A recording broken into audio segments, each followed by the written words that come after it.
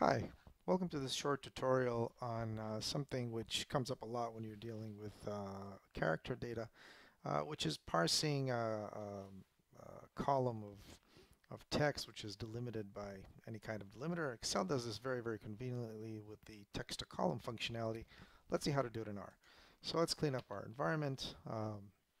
If you need to get or set your working directory, then do it as well.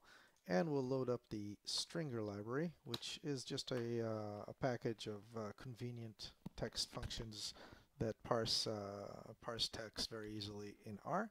Let's load up a small data set of Google campaigns or campaign names that we want to parse and write it to the local directory.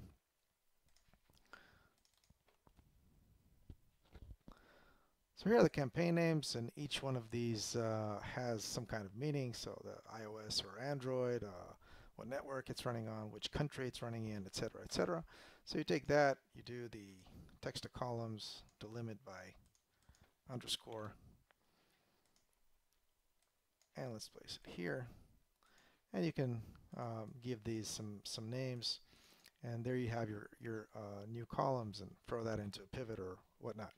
So let's duplicate this or emulate that in R. So first thing is I'm going to use the strsplit function just to understand how it works. Okay, let's pass this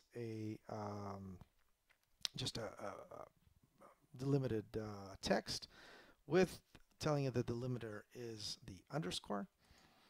And let's see what we get. What we get is a list. Okay, this is not a vector. Okay, this is the item. In item number one, we have a vector of three pieces of text.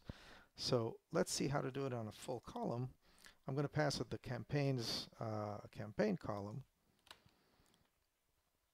And now let's take a look at that. And you see that this we get a list. Okay, it's a list of 23 items. Each one of them is containing a character vector of 5 different text items.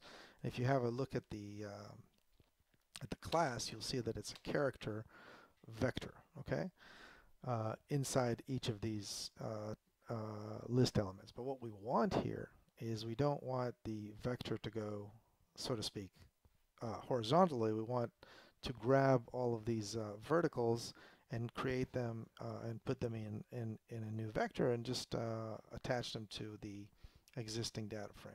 So what we do is run the sapply on split while parsing first the first item on each one of these list elements, and the second item on each of these list elements, third, fourth, etc. So let's run that. And now let's have a look at campaigns. It's a bit ugly here. Let's take a look at it up here. It's nice and orderly. So you see that these were added to our data frame, and now again you can do what you will with it. So that's it. It's quite easy, just having to understand how to work with a list. Have fun with it. Comment if you want, and subscribe to the channel. Hope you found this useful. Thanks.